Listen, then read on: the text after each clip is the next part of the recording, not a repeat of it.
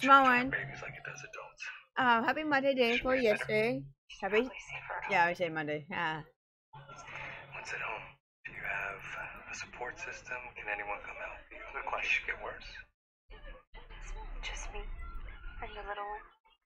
Good doctors always ask questions like this. If I'm sending a patient home that I'm sort of questionable on, and let's say they had a concussion, I always want to make sure that there's someone to keep an eye on them. And if they become unconscious, they have someone to call for help and to check on them. If I come home, do you want me living with you? Of course, that's the point. Every night after 12 hours of COVID patients to hang out with you and Kellen and his asthma. Interestingly enough, we've seen conflicting reports on how COVID-19 affects those with asthma. Now, if it's just asthma alone, it doesn't seem to be as bad as we expected it to be. Aaron and I, your food's over there. Go, eat, eat. Disease, obesity, those are the patients that seem to be experiencing worse symptoms and worse outcomes. We do everything we can. We hammer at official channels and every manufacturer's rep that we deal with and see what companies, if any, have Nuts undisturbed. or no nuts? I'm sorry, I'm in the middle of a meeting with the board. Hey, everyone. I'm just making banana bread. One of the most searched terms in the height of this pandemic was how to make sourdough bread. Go figure. I've never made sourdough bread. I've never Googled it. I don't know who's sitting at home Googling it. But apparently sourdough bread was the thing everyone was making, not banana bread. Your husband's blood oxygen level is dangerously low. That can't be. So one of the hallmark symptoms of COVID-19 is decreased oxygen saturation in your blood, where you're actually not getting enough oxygen from usually the edema or the scarring that's happening in your lungs as a result of the inflammation that occurs with this virus. One of the dangerous parts of COVID-19 is not only are you infected with this virus that you're fighting off, but some people have an overreaction or a cytokine storm where all these inflammatory cells come to the lungs and actually cause a bigger problem where you can't get enough oxygen going and being delivered to the rest of your body, your vital organs, your liver, your kidneys, your brain, and so forth. Our solution to that was to ventilate, meaning intubate all these patients. And as we did that more and more often, without treating them with proper medications like we have now, and we know which ones work, patients actually got worse on ventilators because we were over-ventilating people.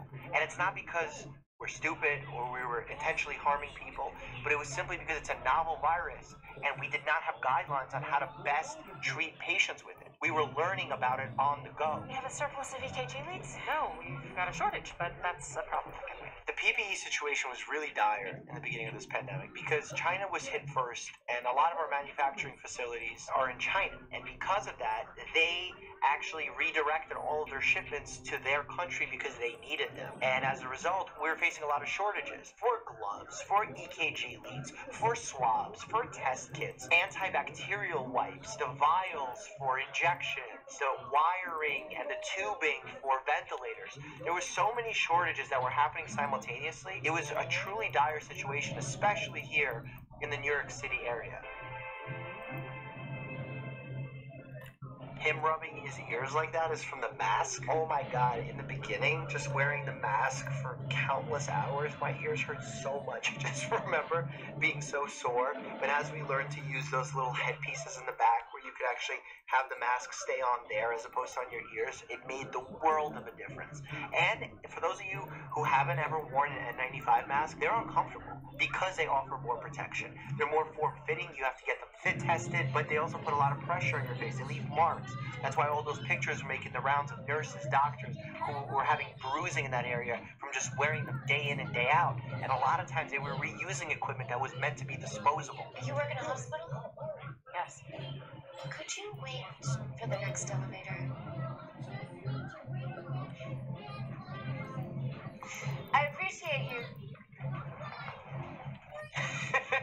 You know, it's funny, in New York, if you ever wore your scrubs out during that period, everyone wanted to say thank you and was quite grateful, and that's amazing. But at the same time, everyone wanted to keep their distance, rightfully so. I understand you don't want to put yourself or your family members at risk, but it didn't feel good that you were being alienated like that. So it's part of the process. My mother is in there, all alone, hooked up to a machine. I just need to see her and tell her that I love. There's a human toll that it takes on family members not being able to see your family member, and if you're the one ill, not seeing your family members. I will also venture to say, and I don't have evidence for this, but I will say that hospital errors do go up if you do not have family members present and advocating on your behalf, especially if you're unconscious. Now, what we've learned from that is we're trying to keep families more updated, trying to keep them involved if they're not there at the bedside through virtual care, giving them scheduled regular phone calls, because we realize that when we're in better communication with the family, we actually get better outcomes for our patients. Pushing epi.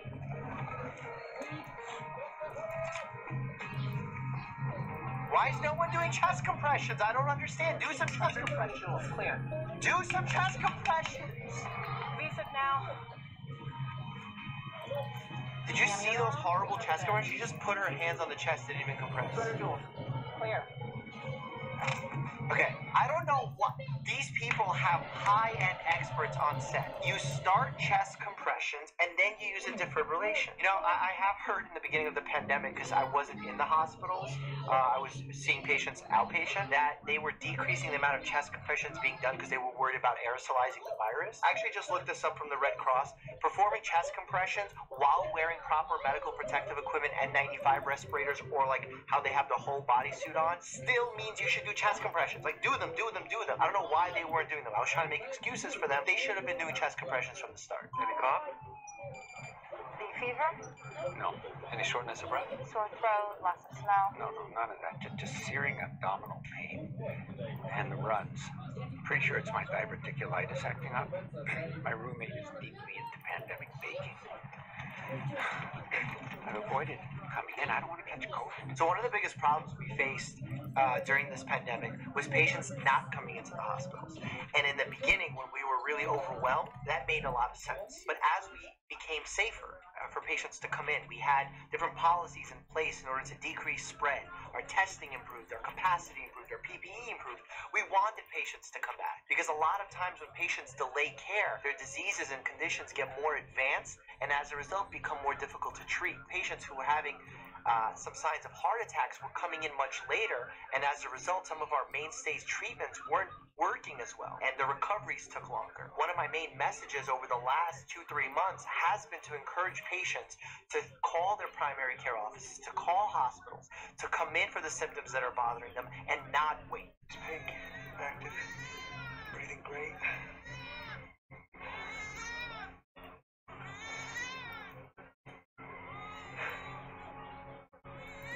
In the midst of our research with COVID-19, we actually found that there was limited spread from mother to fetus of COVID-19, meaning that the mother could be testing positive for COVID-19. The baby was usually safe. Now, it doesn't mean there was no spread. There were some case reports of it happening, but for the large majority, we did not want mothers to panic because it wasn't happening.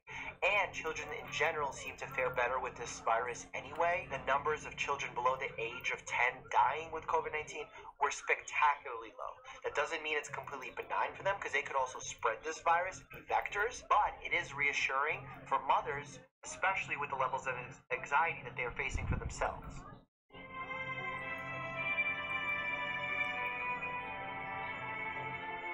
Please don't put your masks on the floor and then put them back on your face. Sean, you're a doctor, but don't put it on the floor. I talked about germs having hang time, about them hanging out in the air, but folks, after they hang out in the air for those minutes or hours, where do they go?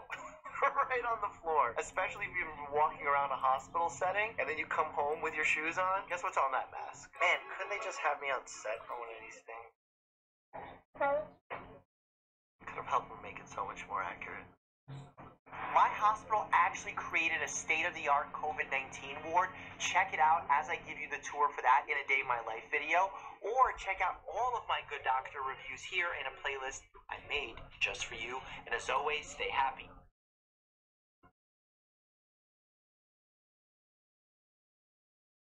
Oh, damn it.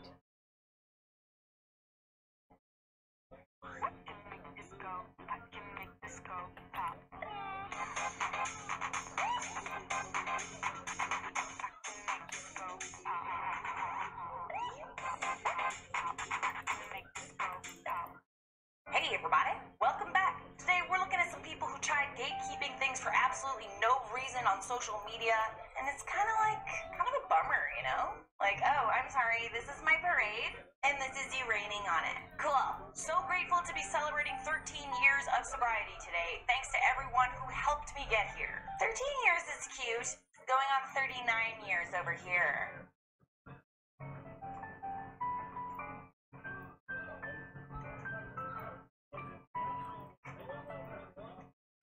Happy for you. Thanks. Thanks for that. Yeah.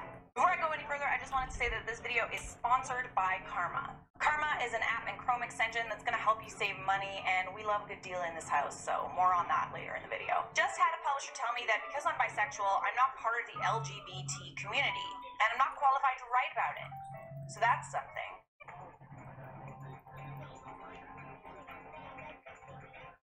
Aren't you part of the LGBT community if you're bisexual? I'm sorry. I'm going to look this up. We're going to educate ourselves. It is that the B in LGBT stands for bisexual.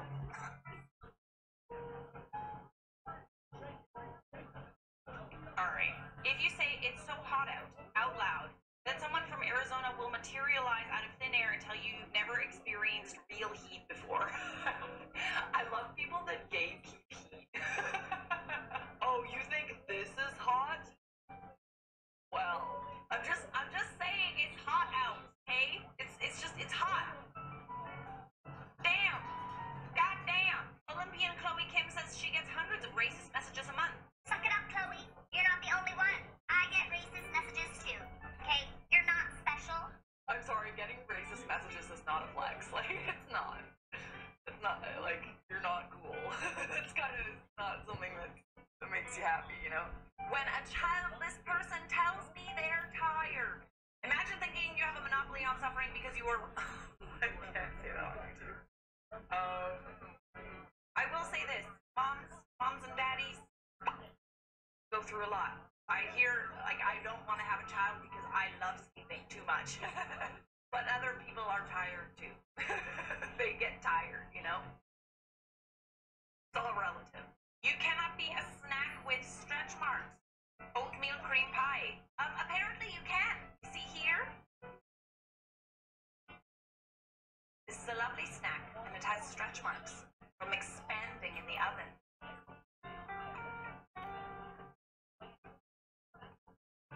Alright, so I got a sponsor. I'm excited about it. I'm especially excited about this sponsor. Karma, formerly ShopTiger. Karma is an app and Chrome extension that is your ultimate shopping companion. Let's say you've got your eye on an item, but you kind of want to wait for it to go on sale. I absolutely hate it when, like, I buy something that's, like, a little bit pricey, and then maybe, like, a day or two later it goes on sale, and I could have saved money on that. So, if you install Karma, you're going to get a notification when that item you want goes on sale. You'll also get a notification when it's back in stock, or if feel like there's I want to. coupon Okay, codes let me that pause you. It is important to get the... I feel like I don't. I love workout. I do, but probably just. Why am I still being workout? You know.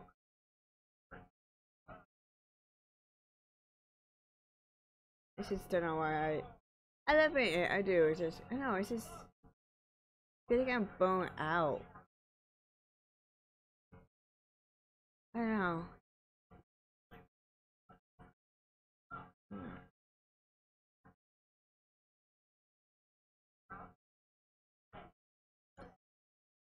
I'll keep playing it, you know, it's just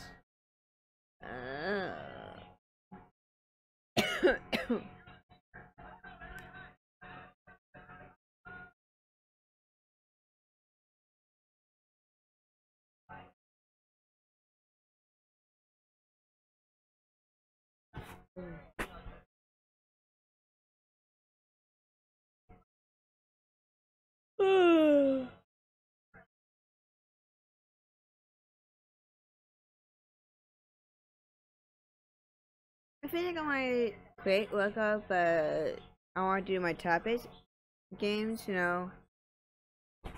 But I probably don't want to keep it going because I do enjoy it, you know.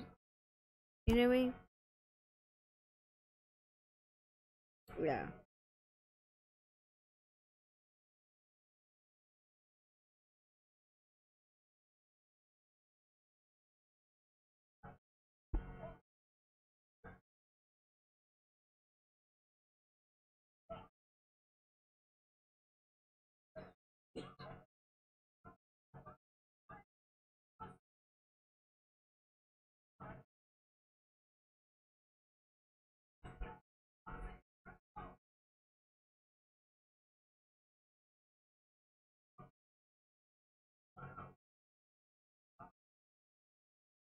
This is being easy.